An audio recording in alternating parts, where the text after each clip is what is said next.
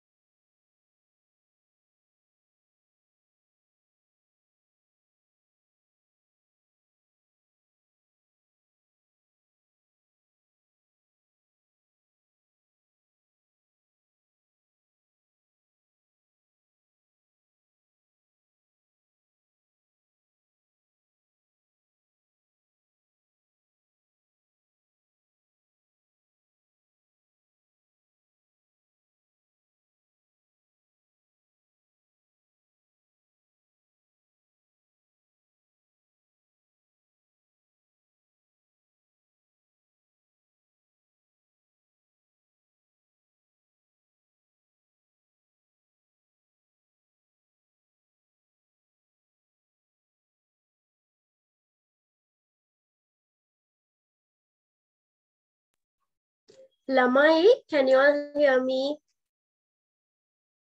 Yes or no? Lamai inde maawa ahenawada? Can you all hear me? Yes, teacher. Yes, teacher. Yes, miss. Okay. Yes, teacher. Hari. Yes, teacher. Hari. ඔන්න අපි එහෙනම් අද පාඩම් පටන් ගමු. ඊට කලින් මට කියන්න අද අලුතෙන් පන්තියට සහභාගී වෙන අය ඉන්නවද? Oh, madam. Are there newcomers? Yes, okay. ඔන්න අලුතෙන් සහභාගී වෙන අයට මම පොඩ්ඩක් කියන්න කොහොමද වැඩ ටික කරගෙන යන්නේ කියලා. පුතාලා ඔයාලට පුළුවන් එක පොත් දෙකක් ගන්න. ලියන පොත් දෙකක්.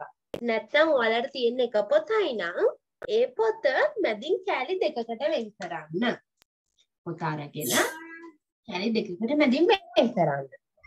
අපි සමහර දවස්වලට අච්චු පොතේ තියෙන අභ්‍යාස වගේ දේවල් කතා කරනවා අච්චු පොත් සම්බන්ධ දේවල්.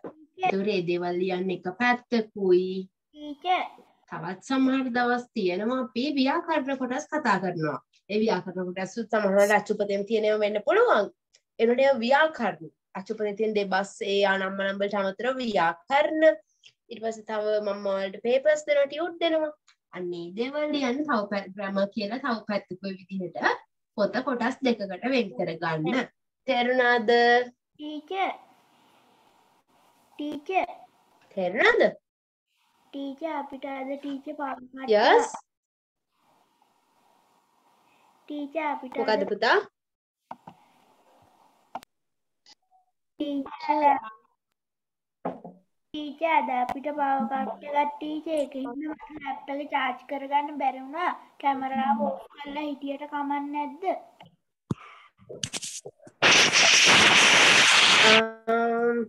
okay. හරි ළමයි අපි පාඩම් පටන් ගමු. ඔන්න මම ස්ක්‍රීන් එක කරනවා. ෂයයන ආකේෂ්. වගේ ගෙදර සද්ද එනවා පුතා. Madam, okay. madam ගියද දුන්නා ටික ලියාගන්න ටෙක්ස්ට් බුක් එකේද ග්‍රැමර් පැත්තේද?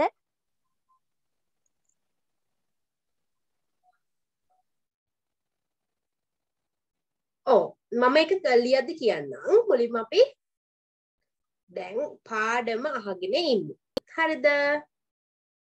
අපි බලමු.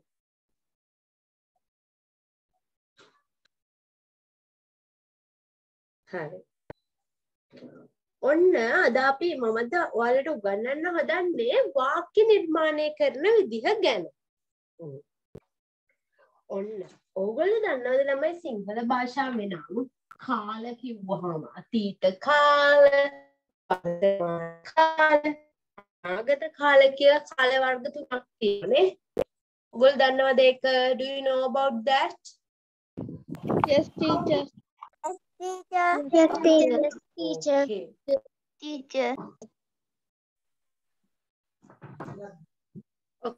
then අපි ඉගෙන ගමු මෙන්න මේ කාල වර්ග තුනෙන් කොහොමද වාක්‍ය නිර්මාණය කරන්නේ කියලා. හරි. ඔන්න. yes. Ready කරන්නේ. හැමෝටම කෙනෙක් දැහැන්නේ. ඇහෙන්නේ madam.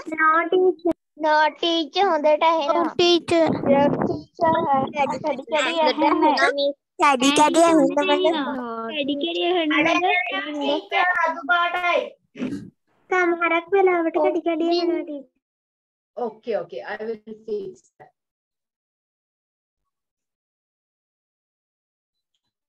හරි. දැන් හරියට ඇහෙනව නේද? මම පොඩ්ඩක් chat එකේ දාන්න. මොකද මගේ issue එකක් නම් හැමෝටම කැඩි ඇහෙන්න ඕනේ ඒකයි. මට පොඩ්ඩක් කවුරු හරි කියන්න හොඳට ඇහෙනවද කියලා? okay. okay.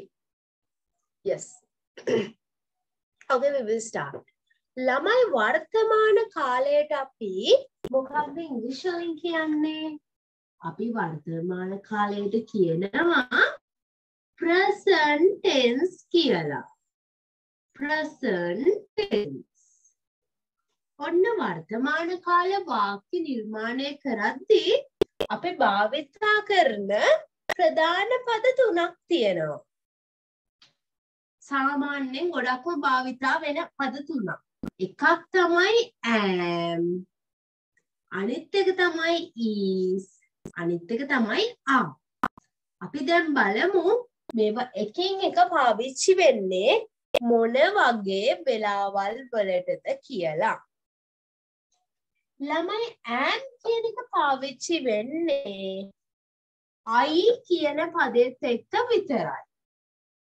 is කියන එක පාවිච්චි වෙනවා I හැරෙන්න ඕනෑම ඒක වචන පදයක් එක්ක. ආ කියන එක අපි පාවිච්චි කරනවා බහුවචන දේවල් වලට. ඔන්න බලන්න ඔයාලගේ පොතේ උදාහරණයක් දීලා තියෙනවා. There are many elephants in the candy පෙරහැර. ඒ කියන්නේ මොකක්ද? නුවර පෙරහැරේ ගොඩක් කලි හිටියා. ඉන්නවා. There are many elephants. Many elephants. Many elephants. ගොඩක් අලි කිව්වම බහුවචනයි. ඒකෙන් දන්න ඒ වෙලාවෙතෙන්ට ආයොදලා තියෙනවා. There are. ඊළඟ එක බලන්න. There is a beautiful decorated baby elephant. දැන් ලස්සනට සරසපු පොඩි අලි අලි පැටියෙක් කිව්වහම ගොඩක් එක්කෙනයිද? එක්කෙනයි. අන්න එතකොට ඒක වචන හින්දා අපි there is කියන පදේ පාවිච්චි කරලා තියෙනවා.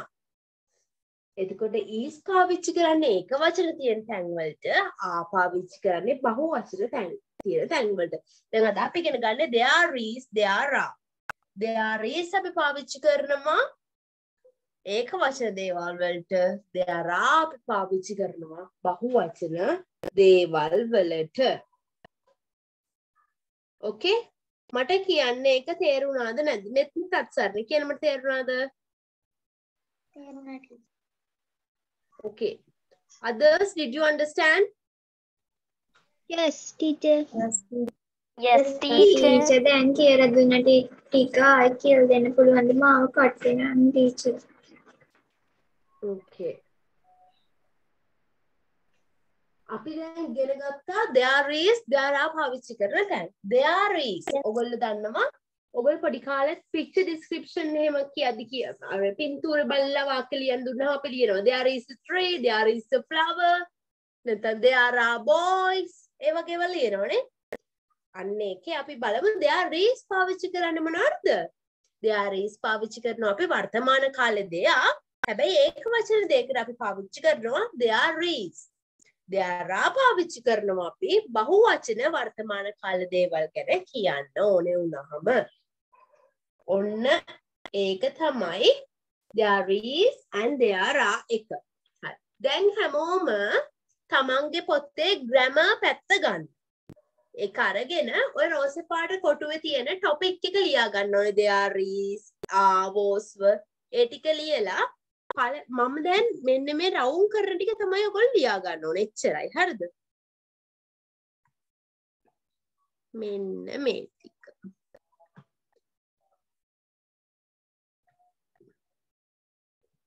මෙන්න මේ ටික ලියා ගන්න බලන්න. there are එකයි there is එකේ වාක්‍යයක් තියෙනවා. හරි. තේරුණාද නැද්ද?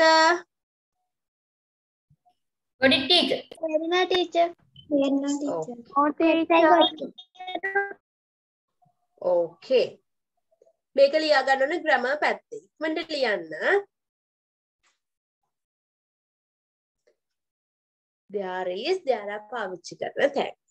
මම විනාඩි දෙකක් දෙන්න ඉක්මනට ලියන්න.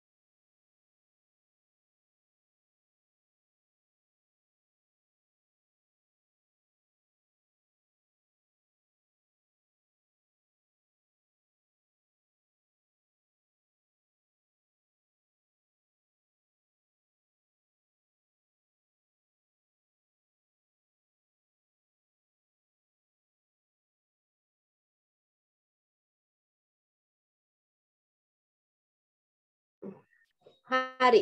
ළමයි ලියලා ඉවරද? පුතල් ලියලා ඉවරද ඒක? අනේ චුටි චුටි වෙලාවක් දෙන්නකොට ටීචර්. තව චුටි. ඔව් මම තව විනාඩියක් දෙන්නත් කරපු නැති අයට ඔක්කොම ඕකේ very good. ඉවරයි. හරි. very good. දැන් ටයිම් ඇතිනේ. හරි. ඔන්න ඕක තමයි වර්තමාන කාලය. ඔන්න අපේ වර්තමාන කාලයෙන් තමයි is දාන්නේ. හරිද? දැන් අපිට අතීත කාලේ වාක්‍යයක් කියන්න ඕනේ වුණා. එතකොට there is there are දාලා හරියනවද? නැහැ. වාක්‍යයේදී am නිසා වෙනුවට අතීත කාලේට අපි කියනවා past tense කියලා. past tense.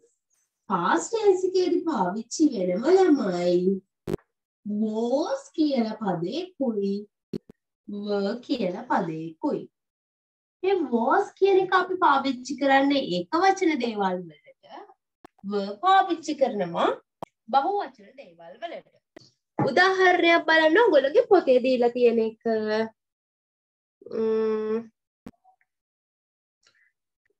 There was a majestic tusker carrying a secret tooth relic. There was a majestic tusker. තේජාන්විත ඇතෙක් හිටියා අතීතේ. carrying this secret tooth relic කර. පූජනීය දන්ත ධාතුව රැගෙන යන තේජාන්විත ඇතෙක් පෙරහැරේ හිටියා. ඉන්නව නෙමෙයි හිටියා. අතීත කාල. එතකොට there is නෙමෙයි එතකොට ඒක වචනේ තේජාන්විත ඇතා කියද්දී ඒක වචනයි. එතකොට there was a majestic tusker. ඊළඟ එක බලමු. There were more whipcrackers in the candy perahera in the past. අතීතයේදී කසකරුවෝ ගොඩක් හිටියා. කසකරුවෝ කිව්වහම බහු වචනයි. අතීතයේ කියද්දී අතීත කාලයි. ඒක හින්දා there were more whipcrackers in the candy perahera in the past. අර අතීත කාලයේදී ඒක වචන එක was වෙනවා. බහු වචන එක were වෙනවා. there is there are පාවිච්චි කරන්නේ අපි වර්තමාන කාලයට. there was there were පාවිච්චි කරනවා අතීත කාලේ. මට කියන්න ඒක තේරුණාද? ඔව් teacher. Yes, teacher. Okay, very good. Yes. Okay. There was and there were. ඔන්න තේරිච්ච දේ හොඳට අහගන්න. අපි වර්තමාන කාලයට පාවිච්චි කරනවානේ there is there are වගේ පද there is පාවිච්චි කරනවා අපි ඒක වචන දෙයක් ගැන විස්තර කරන්න. there are පාවිච්චි කරනවා බහු වචන දෙයක් ගැන විස්තර කරන වර්තමාන කාලෙදින. ඒකම අපි අතීත කාලයට ගියොත් එතකොට ඒක වචන දෙක ගැන පාවිච්චි කරන්නේ විස්තර කරන්න අපි පාවිච්චි කරන්නේ there is නෙමෙයි is එක අතීත කාලෙට වෙදී was වෙනවා. there was. එක were වෙනවා. there were තමයි බහු වචන අතීත කාලෙදී අප විස්තර කරන්න අපි පාවිච්චි කරන්නේ. හරි. දැන් ළමයි ඔගොල්ලෝ past කියලා ලියලා තමයි මේ රවුන්ඩ් කරන ටික ලියන්න. Okay.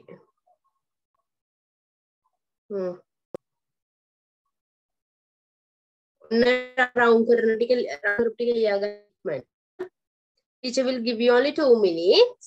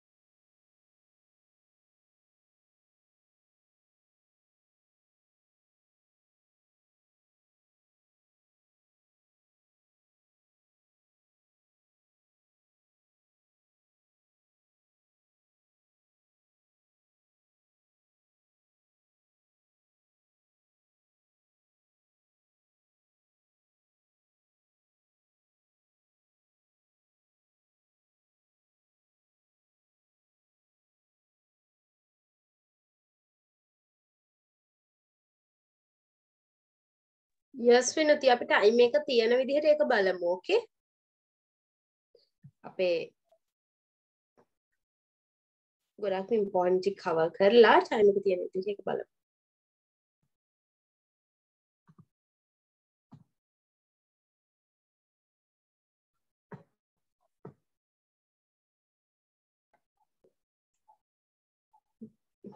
දසුන් කල්හාර ඔය මං වටේට සර්කල් කරලා තියෙන්නේ කළු පාටින් ඒක තමයි ඔයාලා දැන් ලියා ගන්න ඕනේ. අපි ඒ ටික තමයි කතා කරන්නේ. ලියලා ඉවර වෙච්ච රේස් රන් කරන්න.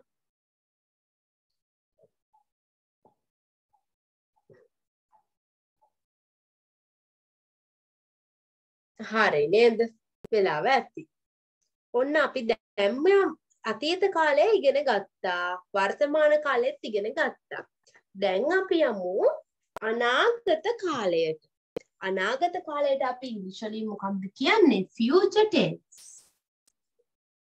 ඔන්න future tense එකේදී there is there are කියලා එකක් නැහැ. there was were කියලාත් නැහැ. ඒකේ තියෙන්නේ future tense එකේ ඒක වචන වුණත් බහු වචන වුණත් will be කියන එක තමයි there එකේදී. will be ඔන්න උදාහරණ ටිකක් බලමු ඔයාලට පොතේ දීලා තියෙන there will be more dances as the candy fair continues ඉස්සරහට තවත් නැට්ටුවෝ ඉඳීවි අනාගතේ ඉඳීවි ඉස්සරහට there will be a cultural show at the cultural center සංස්කෘතික භූමියේදී සංස්කෘතික cultural center එකේදී සංස්කෘතික උත්සවයක් තිබේවි අනාගතයේදී තිබේවි so ඒකට will be දාලා තිනවා there will be ඒකෙන් අදහස් කරන්නේ අනාගත කාලය කියන එක ළමයි මට කියන්න එක තේරුණාද Yes, teacher. Yes, teacher. Yes, teacher. Yes, teacher. Teacher. මොකද්ද yes that's the problem okay I will explain හැබැයි හොඳට අහගෙන ඉන්න ඕන ළමයි දැන් අහගෙන ඉන්නේ නැතුව තේරුනේ නැහැ කිව්වට ටීචර් කරන්න දෙයක් නැහැ ඔයගොල්ලෝ හොඳට අහගෙන ඉන්න ඕනේ පාඩම ඔන්න දැන් වර්තමාන කාලයේදී අපි there is there are කියන පද පාවිච්චි කරනවා වාක්‍ය නිර්මාණය කරන්න there is කියන එක අපි පාවිච්චි කරනවා ඒක වචන දෙයක් ගැන කතා කරද්දී වර්තමාන කාලේ there are කියන පදය අපි පාවිච්චි කරනවා වර්තමාන කාලයේ බහුවචන දෙයක් ගැන කතා කරද්දී අතීත කාලයට ගියාම අතීත කාලයේ ඒක වචන දෙයක් ගැන කතා කරද්දී නම් there is නෙමෙයි එතකොට there was අතීත කාලයේ ඒක වචන දෙයක් sorry අතීත කාලයේ ඒක වචන දෙයක් ගැන කතා කරද්දී there was අතීත කාලයේ බහුවචන දෙයක් ගැන කතා කරද්දී එතකොට there are නෑ අතීත කාලයනේ ඒකින්ද there were වෙන්නේ අනාගත කාලයේදී ඒක වචන වුණත් බහුවචන වුණත්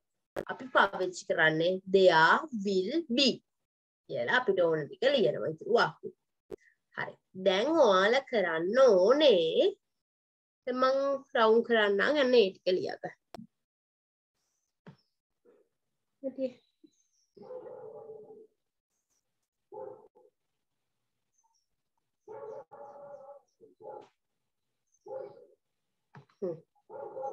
යන්න මනික්මන්ට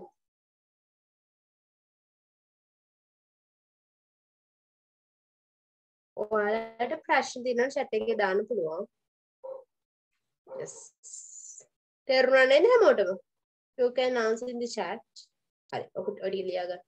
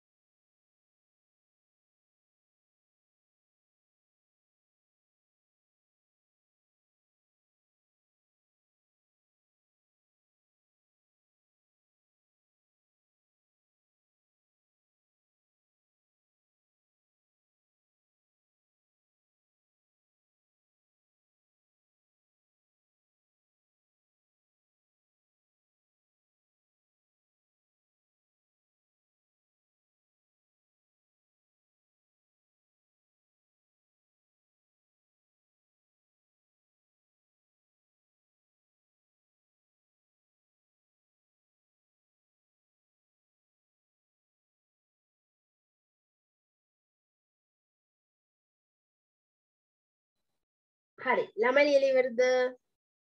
ඔන්න දැන් ටීචර් ඔයගොල්ලන්ට වැඩක් දෙන්නයි හදන්නේ.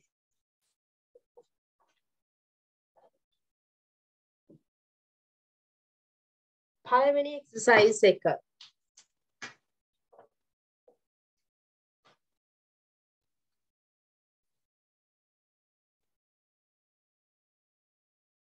Make 5 sentences.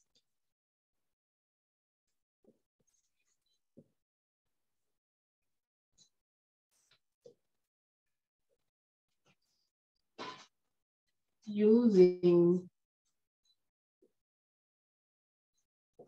there is, there are. There is එකයි there are එක පාවිච්චි කරලා වාක්‍ය පහක් හදන්න ඕනේ. There is එකෙන් දෙකයි there are එකෙන් තුනයි වා. හරි. හදන්න බලන්න. එකම පහක් තියෙන්නේ. හරි. කරන්න බලන්න. ටීචර් දෙන්නේ විනාඩි 5යි. මේ වාක්‍ය ටික ලියලා ඉවර වෙච්ච අය ප්‍රෙස් හෑන්ඩ් කරන්න පුළුවන්. අනිත් අය අත් පහළ දාගන්න.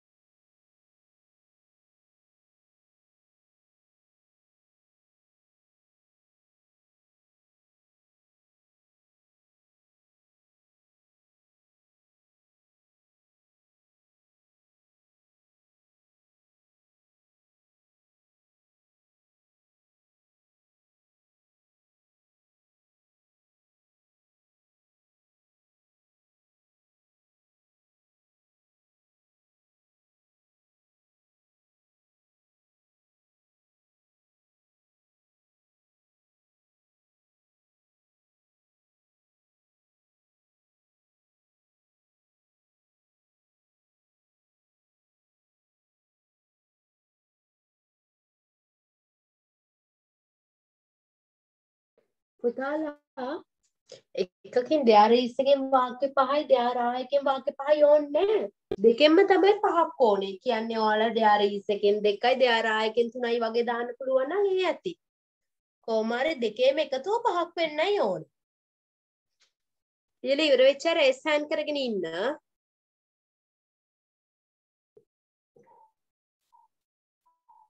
නව දෙනයි රේස් හෑන්ඩ් කරන් ඉන්නේ. කොහොනිත් අය ලිව්වයි බලන්න තමන්ගේ වාක්‍ය දාන්න chat box එකට. අපි ඊට පස්සේ සාකච්ඡා කරමු.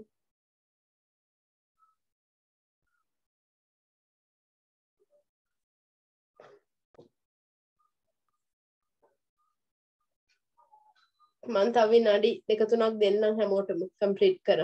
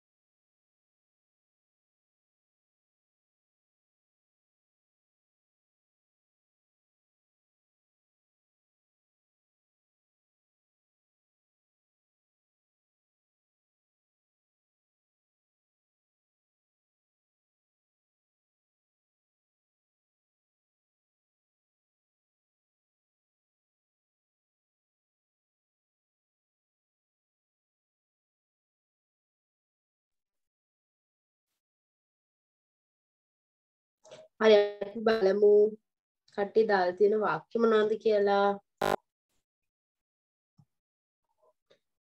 There is beautiful flower නෙමෙයි. There is a beautiful flower. ලස්සන මලක් තිබෙනවා. There are birds in the sky. Very good.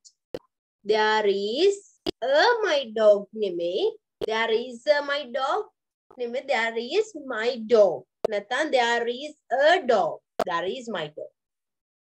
There is Abu. Okay. There is a red pen. There is a school bag. Good. There are 3 desks and 6 chairs. Very good. They are my box. So where is එකක් නැහැ එකක් නැහැ. දසුන් කඩ බලන එක විනුති. There is my beautiful dress. Good. There is a my name. There is my. Nathan, there is a beautiful dress. There is a bag. There is a water bottle. Good. There are many flowers. There are books. Very good. Then Pinidi, there is a beautiful bag. Good. Shashini, there is a rock. There is a box. There is a pen. Good. There is a cute cat. Akla. Very good. Sahasri, there is a beautifully island name. It should be beautiful island. There is a big tree. Let's be good. Akla, there is a cute cat. Good. Nime, what is the name? Nimesh. There is a bat. Good.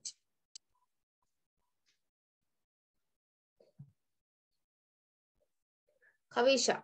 There is a book. There is a table. There is a pen. Good. Rashena. There is my dog. There is my dog. There is a dog. There is there is my book. Good. They are කියන අකුරු වැරදි. THERE Rashe. What THERE කියලා දාලා තියෙනවා. Shashi. There are chairs. There are toys. Good. Savish. Savisha. There are 4 girls and 3 boys in the classroom. Good. Chanuli. There are lots of vehicles on a supermarket. Good. Like that. There are many forests. There is a beautiful bird.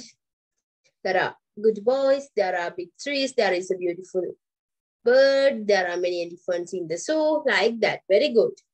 ළමයි ගොඩාක් sentences තියෙනවා. මට හැම එකම කියවන්න බෑ. I think you all have done it very correctly. Okay. There is a pink car. Yes.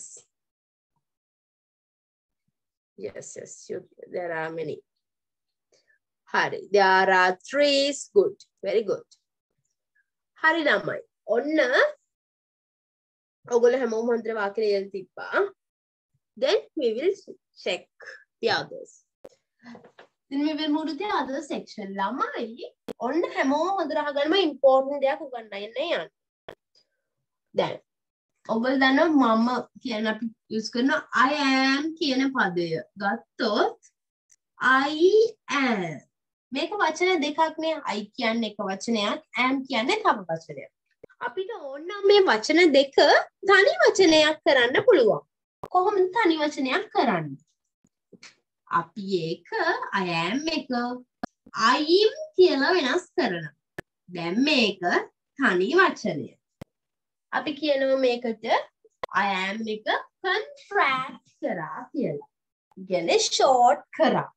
I am එක short කරාම I am. ඒ වගේ තවත් සමහර වචන තියෙනවා අපිට ඒවා short කරන්න පුළුවන්.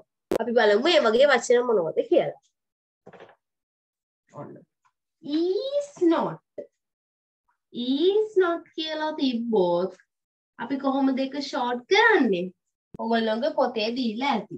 මේ පළවෙනි වචනේ හැමමයි. දෙවෙනි වචනේ vowel එක මොකක්ද? ඕනේ. ඒක ඇරෙන්න අනිත් ඔක්කොම අකුරු ටික ලියනවා. vowel එක තිබ්බේ n අකුරයි t අකුරයි මැද. ඒ වෙනුවට අපි දානවා මෙන්න මුලින් apostrophe එකක්. is not, isn't වෙනවා. ඊළඟ එක are not. are not එක. ඒක වෙනවා aren't වෙනවා. ඊළඟ එක was not. was not කියන එක wasn't වෙනවා. මේ එක අකුරක් ගිහින් ඒ වෙනුවට කමා එකක් උඩ දාන්න. ඊට පස්සේ එක were not. were not එක මොකක්ද වෙන්නේ? weren't වෙනවා.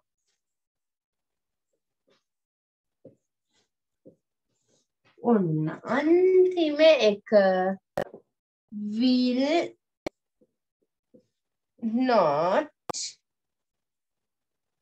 will not be.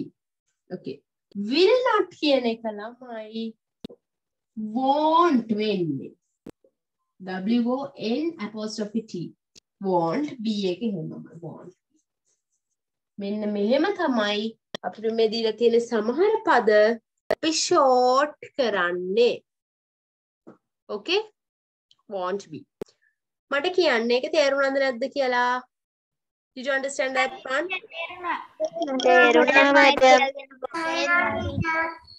Okay. හරි. ළමයි දැන් ඒක මම ඔයගොල්ලන්ට පුළුවන් තේරුම් ගන්න.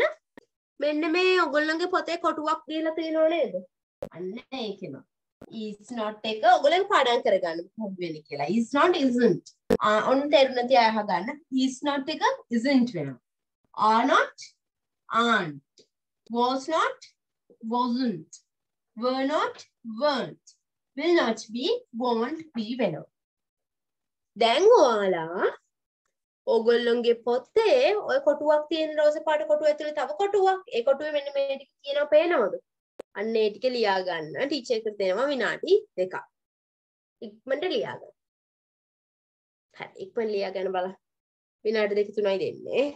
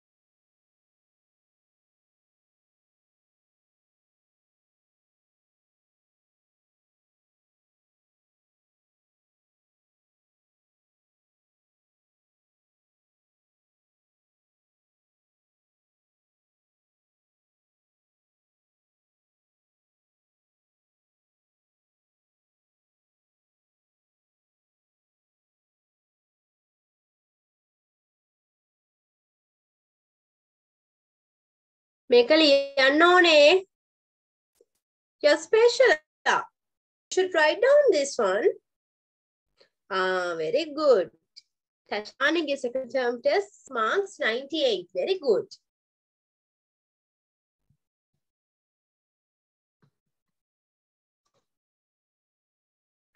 ඉක්මන් ලියා ගන්න.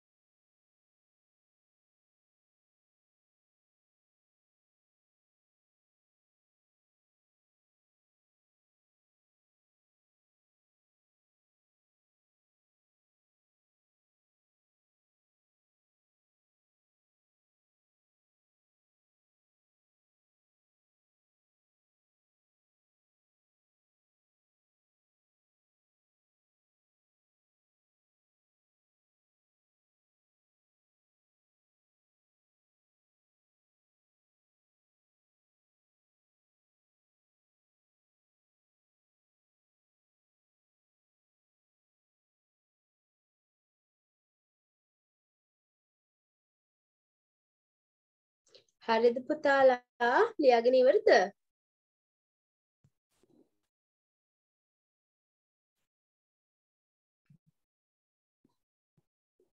Okay, අක්ලාගේ 50න් 50යි. Very good. සම් ටෙස්ට් එකකටද? Good. හරි. ළමයි ලියාගෙන ඉවරද මේක? Okay. ලියලා ඉවරයි මැඩම්. හරි. ලියලා ඉවරයි මැඩම්. ටීචර්. ලියලා ඉවරයි ටීචර්. Okay, very good. හරි ළමයි. ඔන්න එහෙනම් දැන් අපි එක්සර්සයිස් එකක් කරන්නයි හදන්නේ. ඔන්න අපි දැන් ඇක්ටිවිටි එකක් කරන්න හදන්නේ. ඇක්ටිවිටි 3 එක. ඔන්න බලන්න හැමෝටම ඇක්ටිවිටි 3 එක පේනව නේද? make sentences. ඔයාලට තියෙන්නේ මොකක්ද? වාක්‍ය හදන්න. ඔන්න ඔයාලට වගු 3ක් දීලා තියෙනවා. පළවෙනි වගුවෙන් එක වාක්‍යයක් ඔයගොල්ලන්ට උදාහරණයක් විදිහට හදලා දීලා තියෙනවා. බලන්න. There was a carnival here last week. දැක්කනේ? a carnival කිව්වහම එකයි. එතකොට ගැලපෙන්නේ was එක. හරි. ඒ වගේ ඔයාලට පුළුවන්ද හැම එකටම මෙහෙම ගැලපෙන වාක්‍ය ටික ඔක්කොම ටික හදන්න? හදන්න පුළුවන් උපරිම වාක්‍ය ප්‍රමාණය හදන්න ඕනේ. පුළුවන්ද? පුළුවන්ද ළමයි? ටීචර්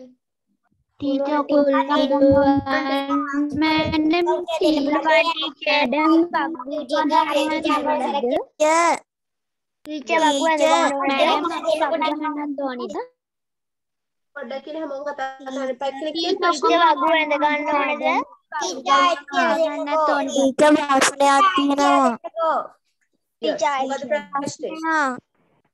ටීචර් මැඩම් මේ වගු ගන්නත් ඕනද? ප්‍රශ්නයක් තියෙනවා මේ ළමයි.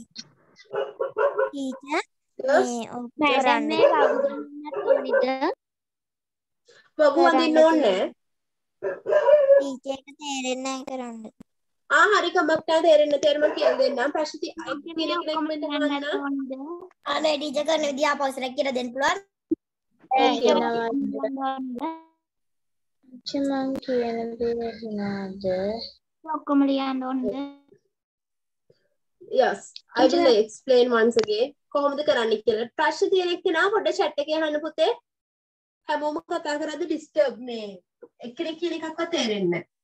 හැමෝම එකපාර කතා කරද්දි. ඔන්න. දැන් මම එතකන් explain කරනවා. ප්‍රශ්න තියෙන එක්කෙනා chat එකේ අහන්න. ළමයි, ඕකේ දැන් වගු 3ක් දීලා තියෙනවනේ.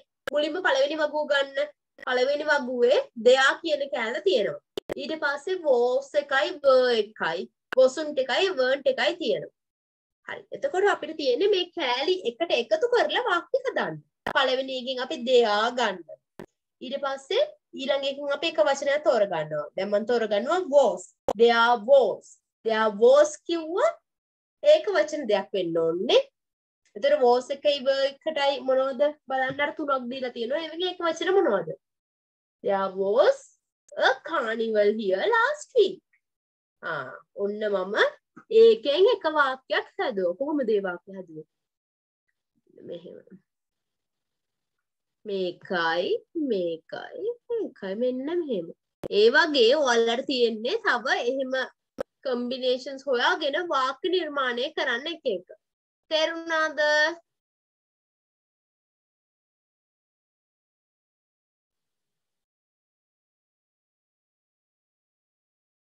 ප්‍රමුදි and කියනකොට was the word කියලා අහලා තියෙනවා. and කියන්නේ අපි and කියන එක අපි පාවිච්චි කරන්නේ ඒක වචන දෙකකට. එතකොට අපි පාවිච්චි කරන්න වෙන්නේ තෙන්ට was. හරි. දැන් මේක කරන් තේරෙනව නේද? මේක මේ පොඩි කාලේ අපි වාක්‍ය නිර්මාණය කරන්නේ ඒ වගේ එකක්. තේරුණාද? ටීචර් දැන් දෙයා where to යන්න ඕනි අන්තිමට අනේ මට මං කට්ටුනායි කියලා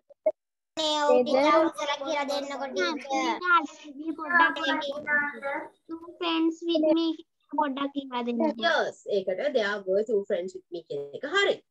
මේකෙදි ළමයි කරන්න තියෙන්නේ ඔයාලට තියෙන්නේ මේ වාක්‍ය හදන්න මේ වගුවේ එක එක කැලි වල තියෙන වචන පාවිච්චි කරලා ඒව එකතු කරන්න එකට.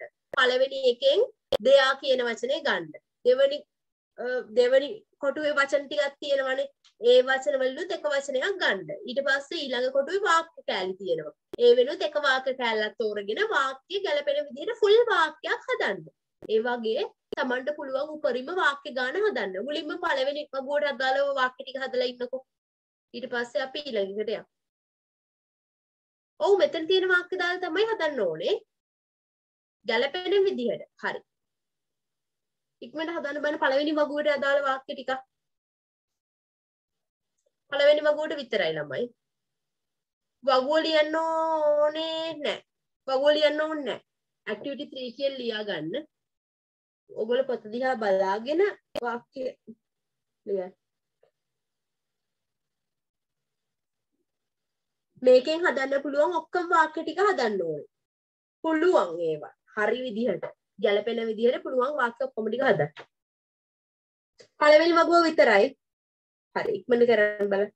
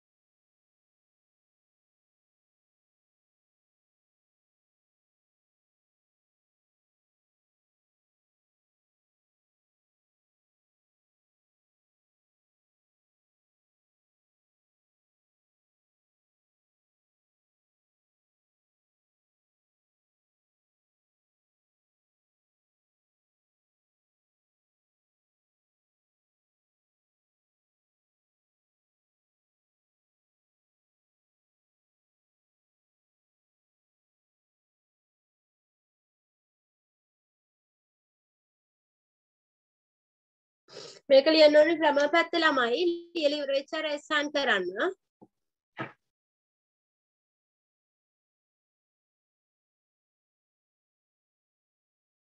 ලියලා ඉවර වෙච්ච හැමෝම රෙස්සන් කරන්න. මම තව දෙන්නේ විනාඩි 5යි. ඉක්මනට විනාඩි 5ක් ඕනෙත් නැහැ. තව විනාඩි 2ක් 3ක් දෙන්නම්කෝ ඉක්මනට. ඊට පස්සේ අපි සාකච්ඡා කරමු. ඊට පස්සේ ඔයාලට හොඳට තේරුම් ගන්න පුළුවන් වෙයි මොකද කරන්න තියෙන්නේ කියලා.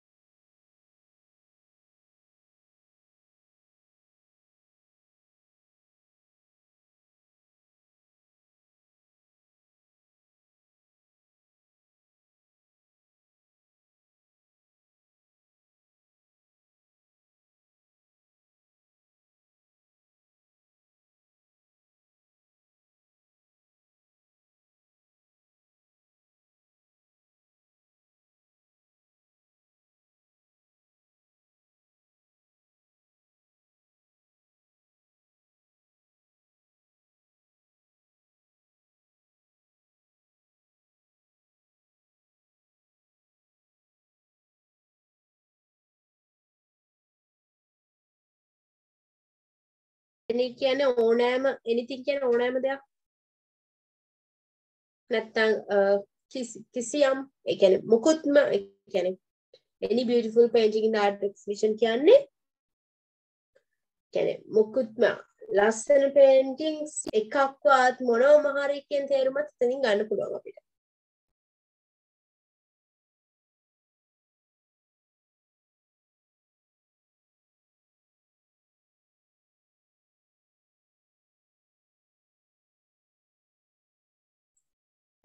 හරිද තමයි ලියලා ඉවරද වාක්‍ය?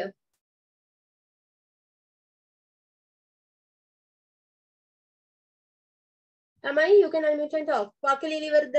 ටීචර් තව විනාඩියක් දෙන්න පුළුවන්ද? ඕකේ. ටීචර් තේරෙන්නේ නැහැ. 10ක් විතර දෙන්න පුළුවන්. විනාඩි 10ක් මොකටද? මේක ළමයි මේ චූටි කාලේ අපි වාක්‍ය නිර්මාණය කරනවානේ. Finish teacher. ඕකේ. Finish teacher. හරි. තව මම විනාඩියක් දෙන්න. දැන් මම මේක පැහැදිලි කාට පස්සේ තේරුම් නැති අයටත් තේරෙයි.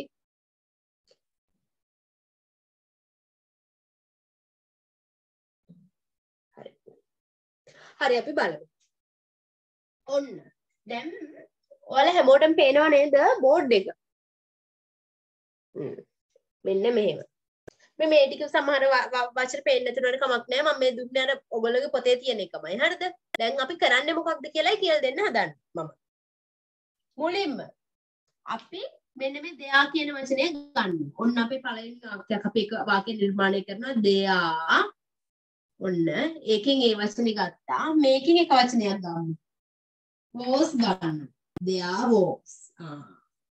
දෙයා was. දැන් මේ වාක්‍ය was එකටයි verb එකටයි තියෙන්නේ මෙන්න මේ වාක්‍ය තුනනේ. ඒ තුනෙන් was කියන්නේ was කියන එක පාවිච්චි කරන්න අපි ඒක වචනේ වල. අපි එතකොට ඒක වචනේ ගමු.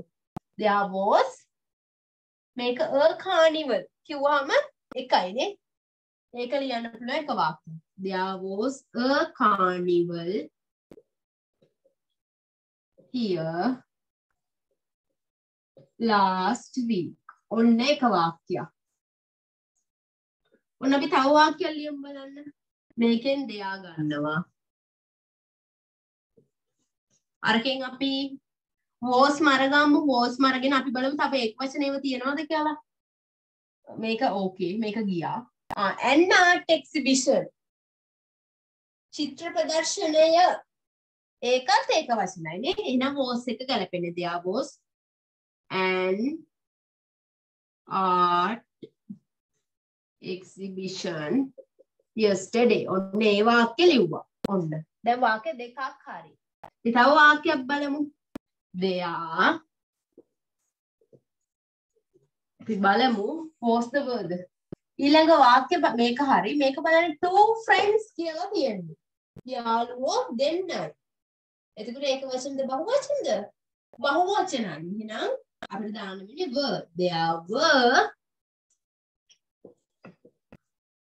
two friends with me. ඔන්න. දැන් මේ තුනේම වාක්‍ය හදුවා. මේ ටික ඕකේ. දැන් අපි මේ ටික බලමු. මේකෙන් they are මේකෙන් මුලින්ම wasn't එක ගමු. wasn't was not කියන එක. ඒතර ඒත් was කියන එක හින්දා ඒක වචන දේවල්. බලමු. a pencil box කිව්වහම ඒක වචනයි a තියෙන හින්දා. ඒතර there wasn't a pencil box or a dictionary. ඒ වාක්‍ය ලියන්න පුළුවන් අපිට. ඔන්න ඒක හරි. ඊළඟ එක බලන්න any beautiful paintings. ලස්සන චිත්‍ර කිසිවක්. ලස්සන චිත්‍ර කියද්දි බහු වචනයි. එහෙනම් wasn't the weren't. ඊළඟ එකේ there weren't any beautiful. අන්න ඒ වාක්‍ය ලියුවා. ඊළඟ වාක්‍ය බලමු 6 වෙනි එක. there මේක many passengers. මගියෝ passengers. many passengers. මගියෝ ගොඩක් කියද්දි බහු වචන දෙක වචනද? බහු වචනයි. so there weren't many passengers. කියලා අන්නේ වාක්‍ය දිගට ලියන්න පුළුවන්. දැන් තේරුණාද වාක්‍ය නිර්මාණය කරන්නේ කොහොමද කියලා මේ වගුවේ? තේරුණාද ළමයි? තේරුණේ අයද? ඔව් ටීචර් හොඳට තේරුණා. මාගේ ඔක්කොම දැන් මේ වාක්‍ය මාගේ ඔක්කොම හරි ටීචර් මට කියන්න දෙයක් තියෙනවා. ටීචර් අද මගේ ඉංග්‍රීසියට 91ක් තියෙනවා ටීචර්. very good. මම පළවෙනි තුන විතරයි හැදුවේ. අනිත් ටිකත් කරන්න ඕනේ. හරිද? දැන් ළමයින්ට පුළුවන්ද? yes.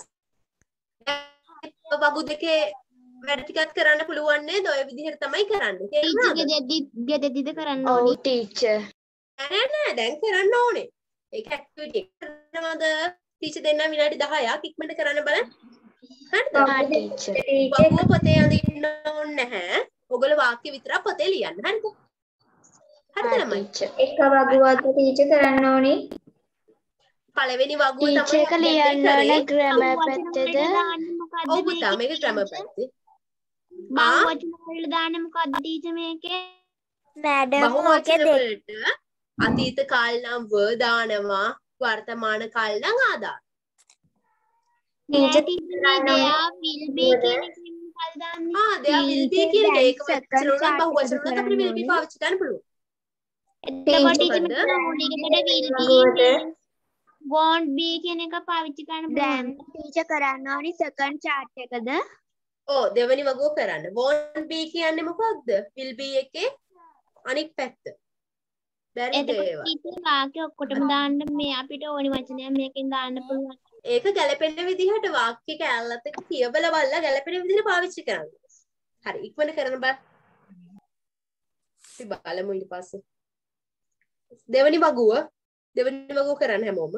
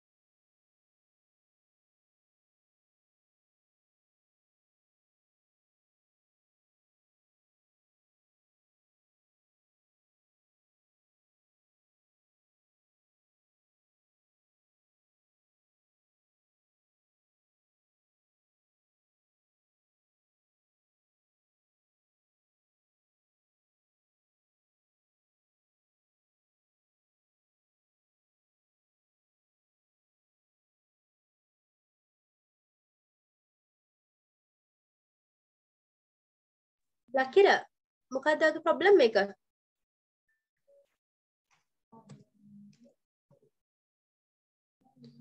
You can ask your problem in the chat box. Yes.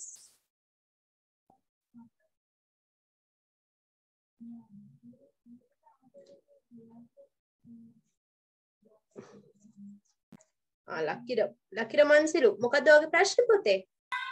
Teacher දැන් මේ ටීචර් අපිට මේ අර will be won't be එකේ ඊට අපිට තෝරගන්න බෑනේ කොහොමද මේ won't be will be හොයන්නේ කියලා.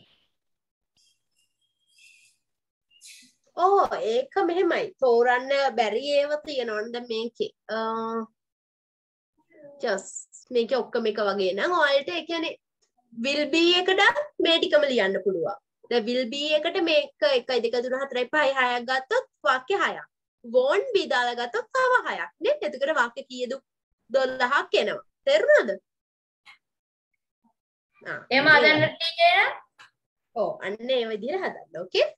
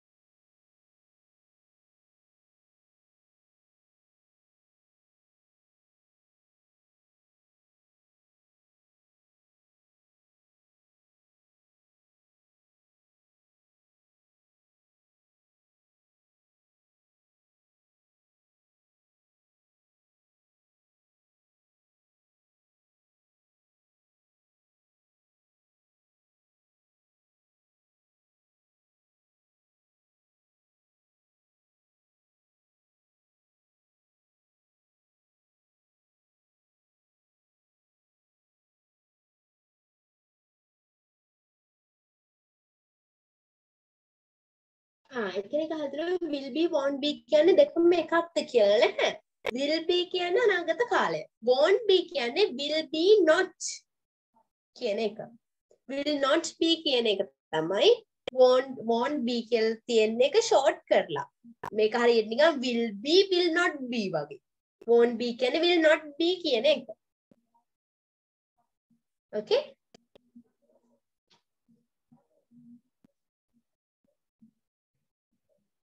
ළමයි තාම ලියනවද? Yes, teacher.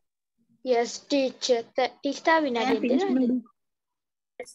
තව විනාඩියක් දෙනවා මම. ඒ ඇති. හරි. ඊට පස්සේ අපි සාකච්ඡා කරමු පුළුවන්.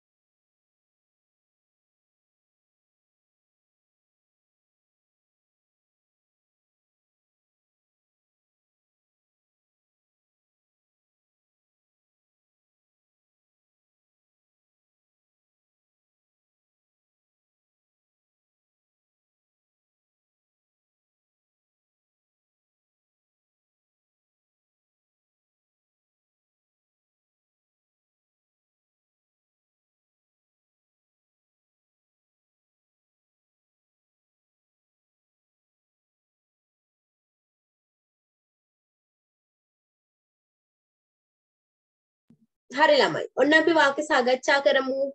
එක වාක්‍යයක් මට කියන්න බලන්න. let me තත්සරණි. කියන්න බණ එක වාක්‍යයක්. There will be a book fair tomorrow. Very good. ඔන්න එක වාක්‍යයක්. There will be a book fair tomorrow.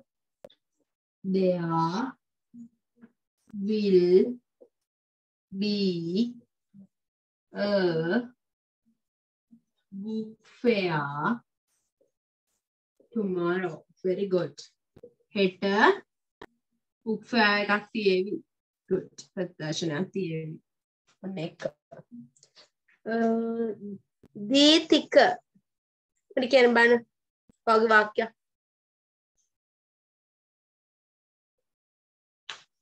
දීතික.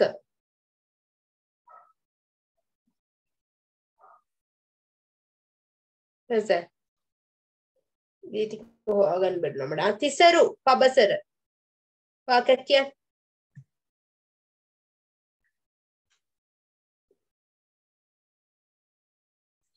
ඉක්මනට අන්මියුට් කරලා කියන්න තිසරු පබසර.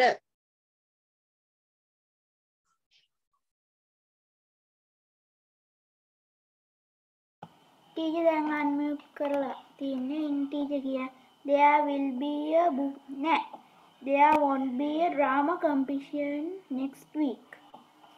There won't be a drama competition next week. එකක් ගන්න පුළුවන්. There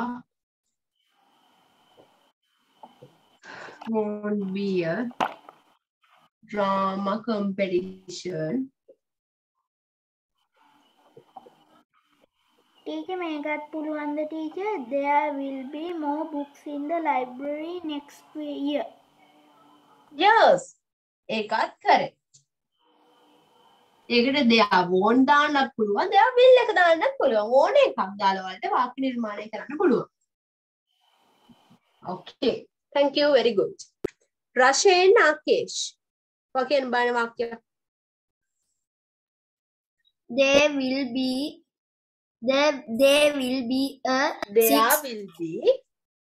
There will be more books in the library next year. Yes, there will be more books in the library next year. There will be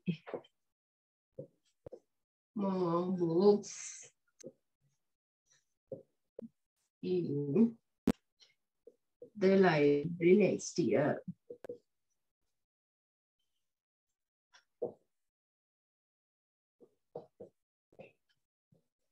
Good. Hiru. Can banawage වාක්‍ය.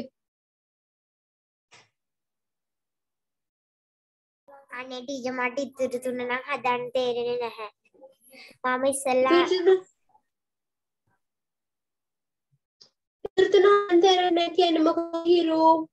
දැන් මේ අනු හැදුවේ වාක්‍ය. පළවෙනි එකෙන් වචනය තෝරන්න දෙයක්. there එක වචනය තෝරන්න. teams for the cricket ground. There will be 6 teams for the cricket tournament. තේරුණාද? Yes teacher. Okay. There will be. මේකට won't be ඕන නම් දාන්න පුළුවන්. There will be 6 teams for the cricket tournament. For the cricket tournament.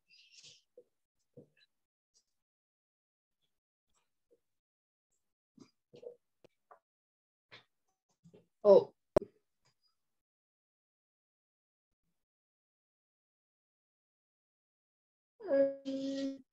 පස්සේ තව වාක්‍ය අපි හමු ෂෆායා කියන බණ වාක්‍ය. There will be a lecture on modern technology. Very good. There will be a lecture on modern technology. Very good. Shafa. There